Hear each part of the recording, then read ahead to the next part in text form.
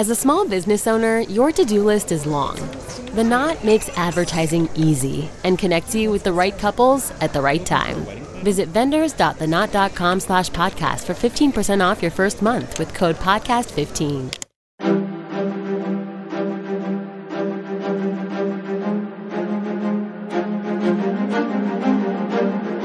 Hello, and thank you for listening to The History of World War II podcast, episode 365, The Spitfires Are Coming.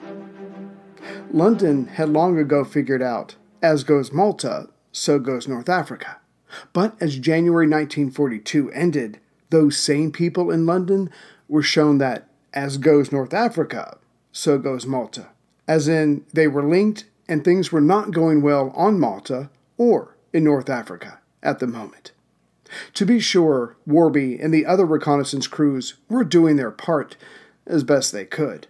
But once a convoy left Sicily or the southern coast of Italy, it was hard to find, given all that open water. And men like Warby had help in the form of Special Duties Flight. If one looked closely enough at one of the three main airfields on Malta, there would be seen three strange-looking Wellington bombers. What made them strange-looking were the three large antennas along the fuselage and another two large antennas under the wings.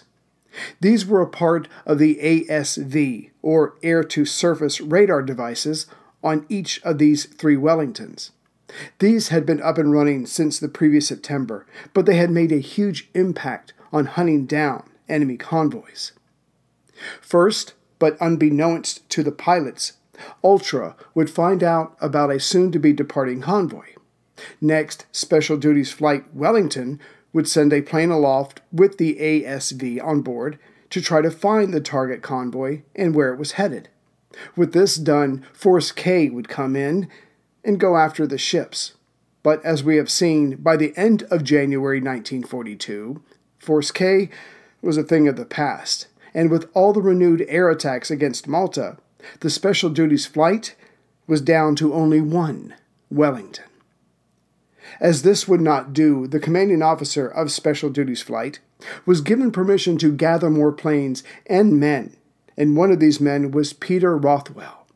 Rothwell had worked with the ASV system when flying over the Bay of Biscay, and then operating from Iceland. He kept up with the Arctic convoys. Now he was finally going someplace warm.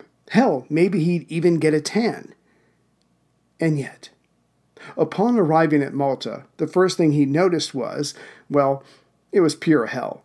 The men were wearing uniforms that clearly needed to be replaced, but no one seemed overly concerned. The citizens were nervous, and there were very few left in Valletta, the capital, as most had retreated further inland.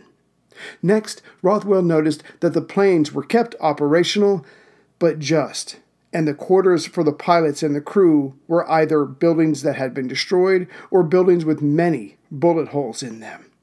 It did not bode well for the newcomer. If he needed any other indicator of how the stint would go, within the first 2 weeks of being moved to Malta, specifically Lucca, his resting place was destroyed by a German bomb. So the entirety of Special Duties Flight was moved to Calafrana on the southeast corner, near the How Far airfield. But even this housing was destroyed, and soon the men were sleeping in caves, now battling the bugs and sandflies when not taking on the Germans. So much for glorious island living. Oh, and Rothwell counted an average of 9 raids each day on Malta. But for all this, the men of the RAF were still giving it their all, even if they did curse at their living conditions each and every day. And the newly arrived Rothwell did his part. On February 7th, his second outing, Rothwell helped lead Malta naval forces to a convoy of 1 merchant ship and 1 tanker. Both were sent to the bottom. A week later, February 14th, 3 more enemy merchantmen were destroyed. But these victories were in the minority. At this point, most of the supplies to Rommel was getting through, which renewed the Desert Fox's strength. And sure enough, back on January 21st, Rommel attacked again, this time driving the British Eighth Army out of Cyrenaica. Immediately, this affected Malta and North Africa, as up to this point, if the ships and planes of the island missed a convoy, at least Libyan-based Allied planes could have a crack at it. But now, no, that too was lost to the defenders. All this and more forced Admiral Cunningham to send another message to London. This one said, "We need more planes, ships, and supplies. If not only can we not stop enemy convoys getting to Rommel, we can't escort supplies coming in to the Mediterranean. Thus, all could be lost if reinforcements are not sent." Another message shortly thereafter added that during December and January, there were 432 air raids against Malta. To Cunningham, this was just more than harassment. Kesselring could be planning an invasion, and if Malta fell, then North Africa was sure to follow. Then perhaps Egypt. Next, ABC got down to specifics. He said, Malta has enough aviation fuel to last until August 1st, but the majority of other supplies would run out on June 1st. Something had to give. To the British Chiefs of Staff, they said, "Okay, we'll organize the supplies, but you have to set up the transportation, civilian and military." This was easier said than done, but ABC leaned into it with a will, which mostly meant yelling at his staff. But he got the right kind of ships together, which set out on February 12th from Alexandria.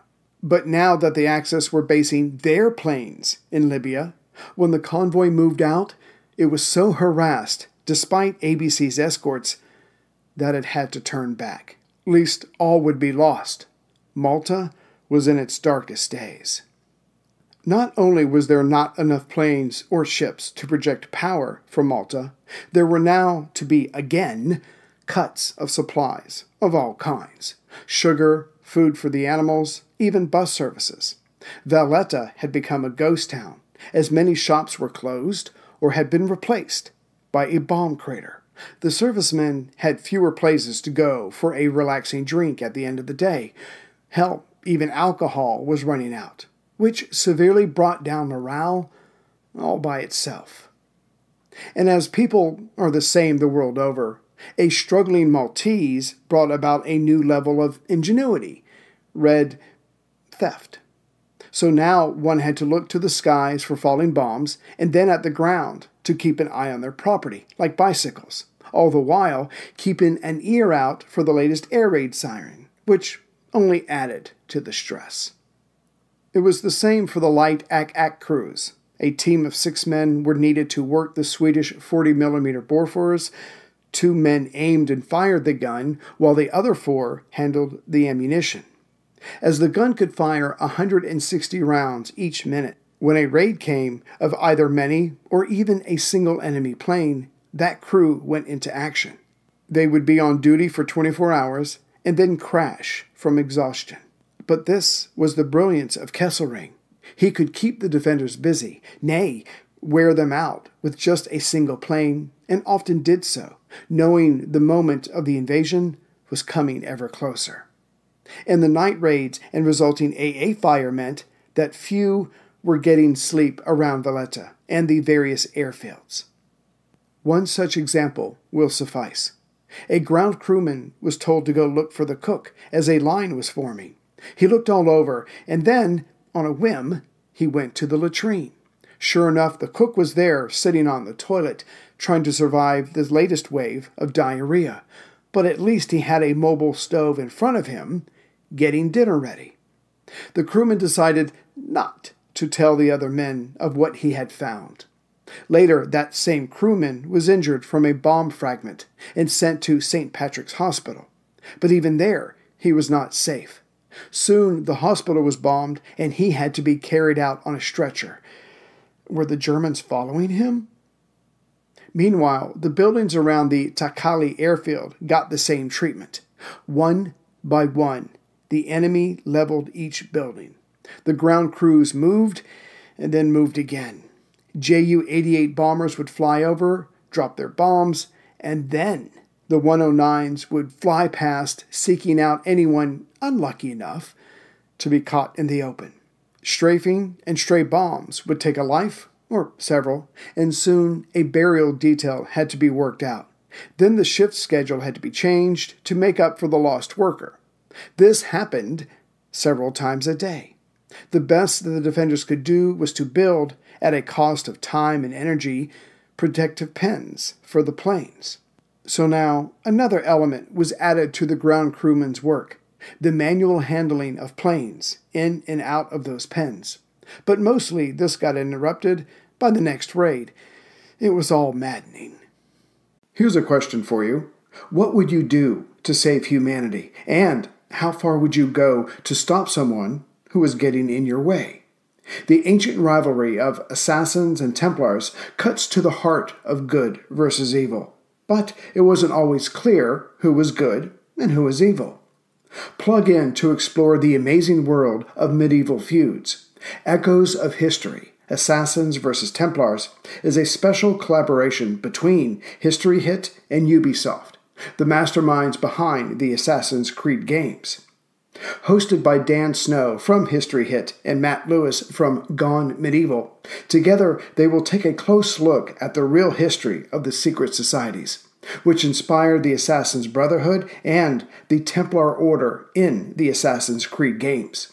Plus, they will bring on other premier historians as they discuss unearthing the myths of the Grail and who really was the inspiration for the main characters in the game.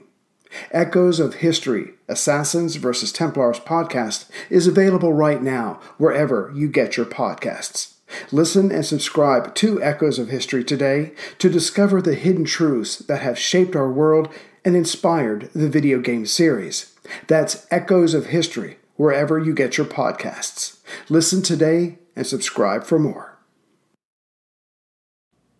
The days of the previous autumn, when many scalps had been taken by Malta's ships and subs, were over.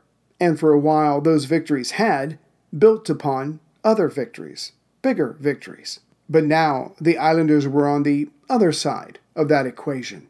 Now their losses were building to other, bigger losses. Most of the work in trying to keep people safe, their planes safe, was done by hand, which meant hours of hard work, which could all be ruined by a single bomb. The enemy would fly over, bomb, and leave, which left the military personnel on the ground to gather up the dead, fill in the holes, log in the latest loss of equipment, and find a way to go on. Later that day, a horse and cart would come along. The horse was not happy as his food was cut as well, and bring lunch. The men ate quickly and got back to work, filling holes, digging out bodies, and moving their kit as their residence had just been leveled. After a few weeks of this, no one could remember a time before this. If another example of the hell the defenders and the people of Malta were living through is needed, pilot Tommy Thompson will serve. During the second week of February, he was flying over Comiso on Sicily when his engine cut off. The pilot tried not to panic, but going down here would guarantee his death or become a POW, which might lead to the same thing. He was able to restart the engine, but before too long, it cut off again. Truly starting to panic now, his upper lip wasn't as stiff as it had been a few minutes before, but he managed to turn the engine over again, which is when it cut off again. In fact, for a total of 5 times. Yes, he made it home safely, but he noted in his logbook the entire experience took 10 years off his life. With the conditions as they were on Malta, 1435 flight, or the night shift, was returned to the days, as clearly their help was needed. Moreover, Tommy was told that he would be transferring to Egypt soon. He tried not to show his glee to the other men, but it was hard to hide. Adding to the drama, which no one on Malta asked for, one day Tommy and a few fellow pilots, including his CO, were on the Zara Palace, just to the west of the center of the island. Suddenly, a 109 was flying right at them, at their level. Having had enough of all of this crap, the CO grabbed a twin Lewis gun and started blazing. As the pilot was leveling off to shoot at them, he made himself vulnerable and was taken out by the gun. The plane crashed a few hundred yards away. It felt good, but they all knew that there were several hundred other planes on Sicily ready to take that one's place. The next day, just to show how bad things had become, Tommy was up patrolling with 2 other pilots, and it was those 3 operational Hurricanes that represented the entirety of Malta's air arm. Suddenly, a call came in that a German formation was heading for Malta. Nothing for it, the 3 beat-up planes turned to intercept. Maybe they would get lucky, and it would only be a small formation. No, it was 50 109s coming right at them. By the time Tommy had finished counting the 109s, it was too late to turn around. They would have simply sped up, got behind the Hurricanes, and splashed them. It still might happen. But the 3 pilots decided their best course of action was to fly right through that formation, guns blazing. With the button held down, the bullets only lasted for 15 seconds. But it was enough. When the gun stopped, the 3 Hurricanes dove for speed and cover. At least the formation was broken up for a few minutes. And that was it for Tommy Thompson. He boarded a Wellington on February 21st to fly to Egypt. Of course, once he settled in, he realized his pilot was as green as could be. Tommy suggested, rather sternly, that they fly below 300 feet to avoid the 109s. The pilot did not agree with this at first, but seeing the look on Tommy's face, he assented. To add to all of Malta's problems, the news on the other fronts for the first 2 months of 1942 were also catastrophic. Hong Kong had fallen on Christmas Day, 1941. As February 1942 came, Malaya had been lost, and on February 15th, Singapore surrendered.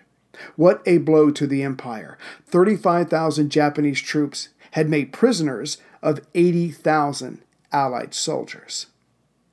The only good news was, well, really great news, was that the U.S. was now officially in the war. As declared by the Times of Malta, the resources and inventive genius of the people of America alone ensure aircraft production, which is 15 times anything which Japan can hope to produce, while American industrial production is greater than the whole of Europe, including the German Reich. And fighter planes were the only thing on the mind of those of Malta. What the paper had said was true enough, but it would take time. Besides, the Americans were still being pushed around by the Japanese in the Philippines, which would, as we know, end in defeat.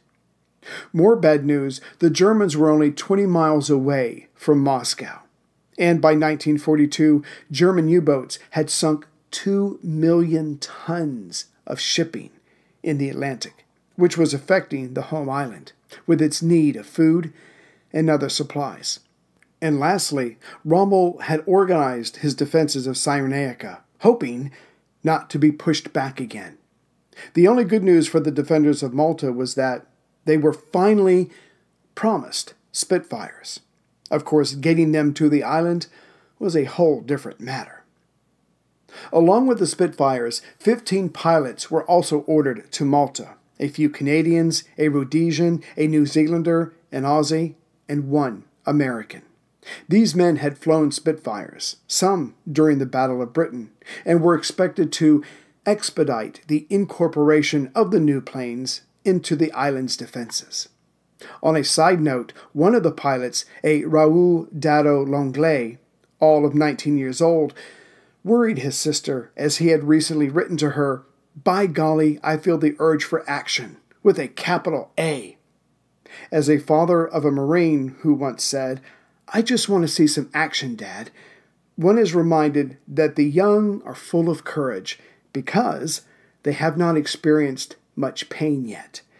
That would change in time, if the youth survived.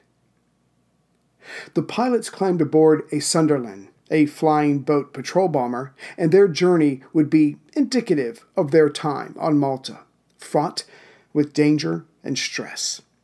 First, the Sunderland had to deal with electrical storms, nearly taking out the plane, and then the lone plane was discovered by the Germans. Fortunately, the Sunderland had a good head start and got clear of the area. If that wasn't enough, when the plane reached Malta, it had to stay in the air and circle for 2 hours, as there was currently an air raid going on. But eventually the pilots landed, only to see conditions worse than they could have possibly imagined.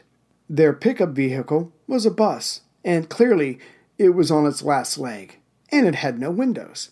These had either been shot out or knocked out, as shattering glass was a safety issue. This plane touched down on February 16th. During the Battle of Britain, those times had been hairy enough, but the pilots had had enough supplies, and the situation overall was comfortable, with plenty of liquor in the evenings. But not here. Threadbare was the word of the day. This was their new home.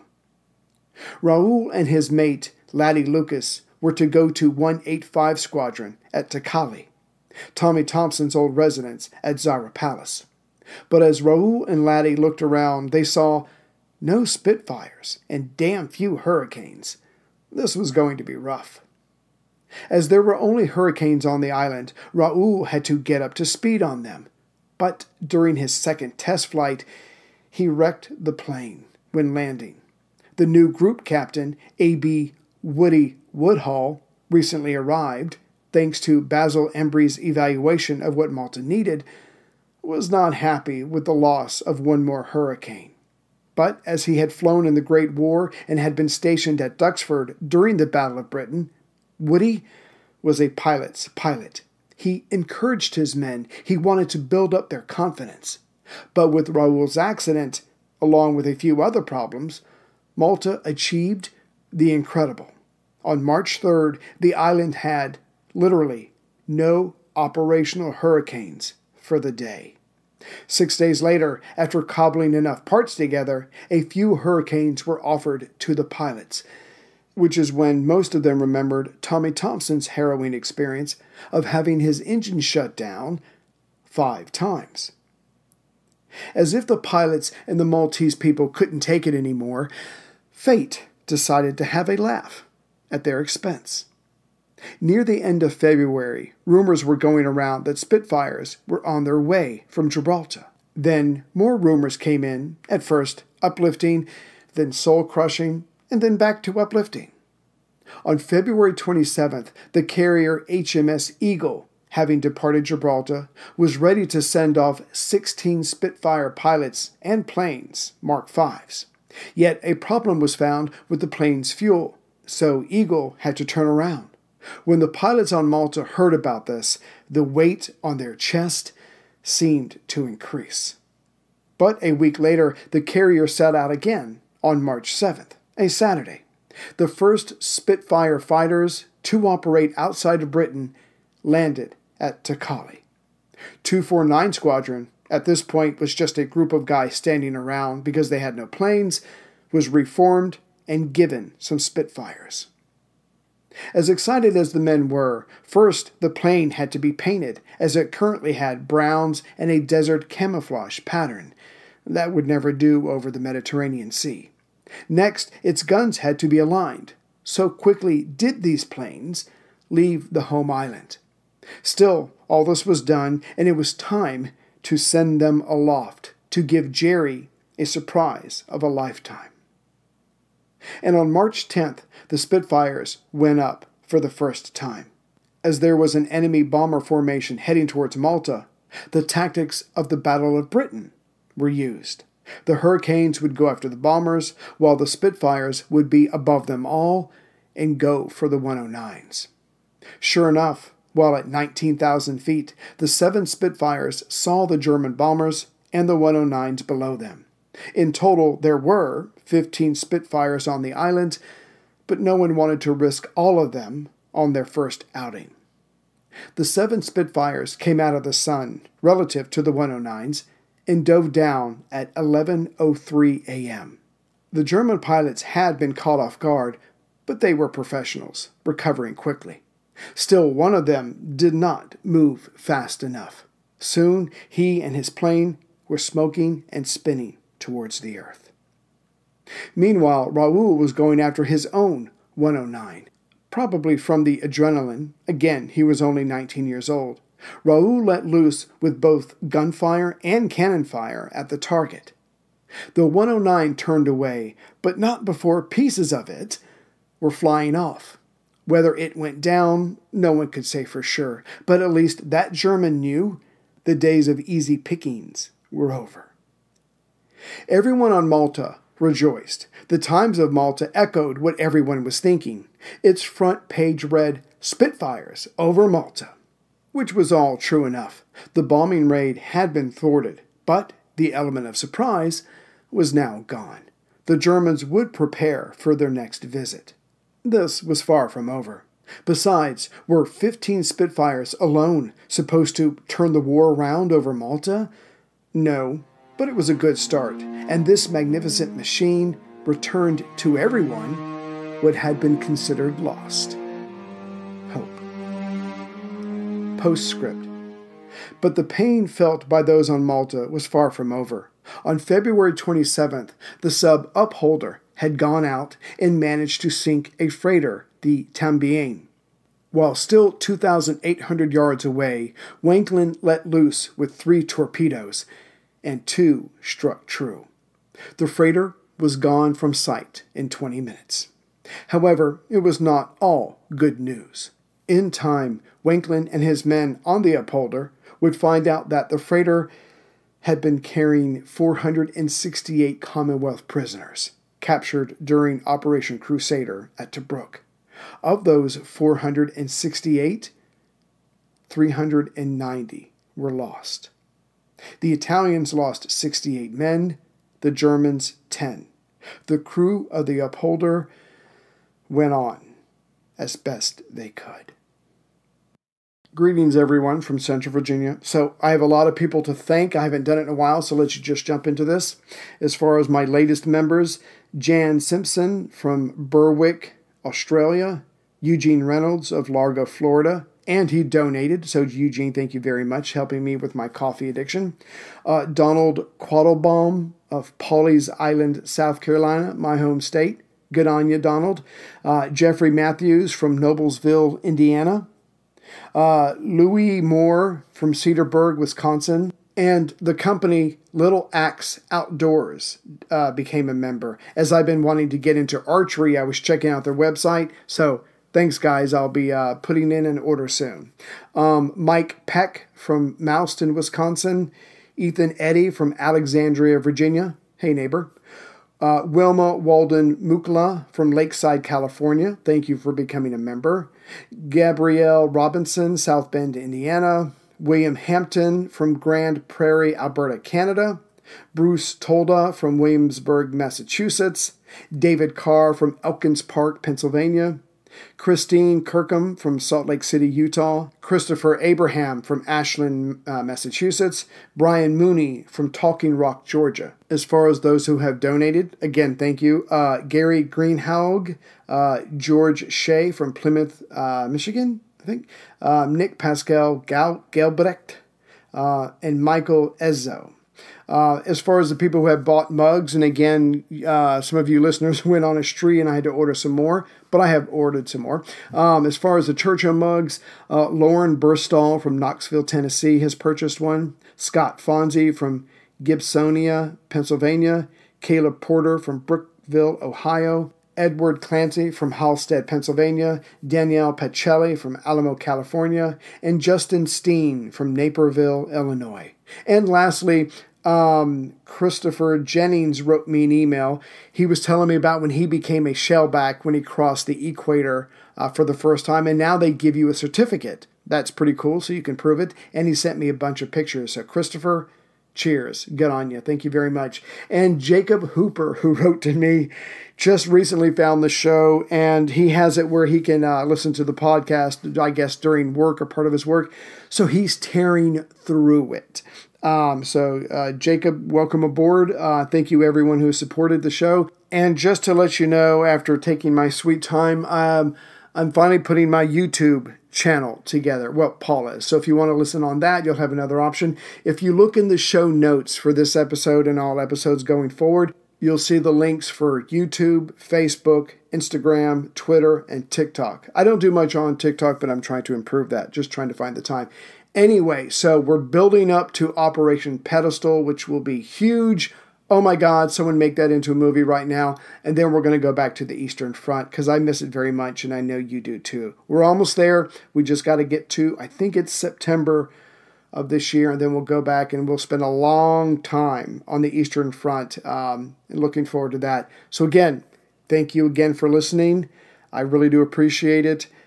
Take care, everyone.